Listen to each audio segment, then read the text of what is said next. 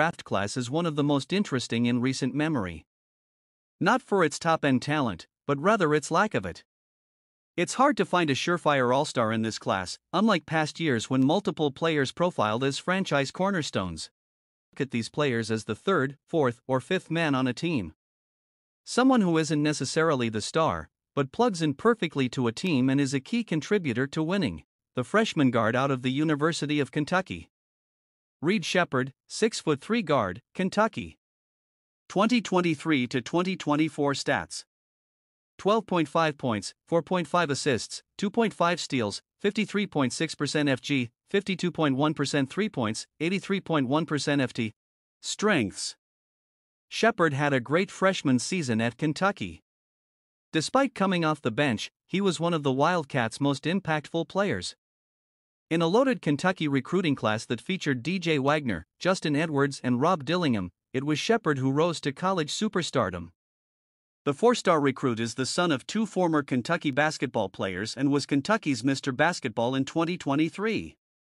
Looking at the stat sheet, the first thing that will jump out is Sheppard's shooting percentages.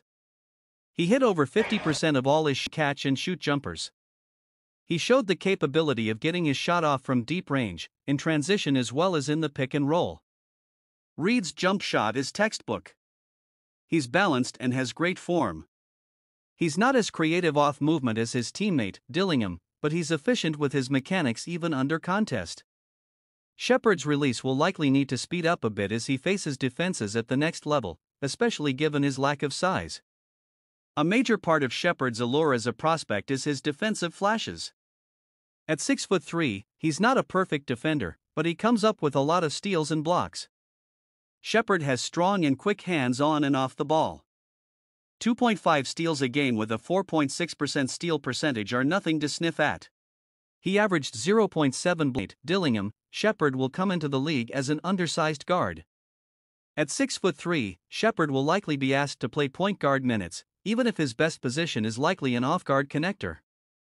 His size wasn't a major issue at Kentucky, but against next-level athletes, Sheppard will likely have a tougher time defensively due to his lack of length. Foster had it that allows him to attack closeouts, but it's not too often that you see him create enough separation to create his own shot or paint touch. There were moments, like Kentucky's win over Mississippi State, where Sheppard looked like a star in the making who could get his own shot off against tough defense, but it wasn't leave a bad taste in fans' mouths. In a first-round, it was unlike Sheppard to disappear in a big moment. Yet Oakland took him out of the game by going to a zone in which he never really attacked.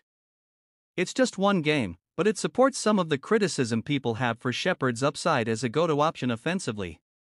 Sheppard still has some work. Sheppard will need to clean them up nonetheless, as his size already puts him at a disadvantage.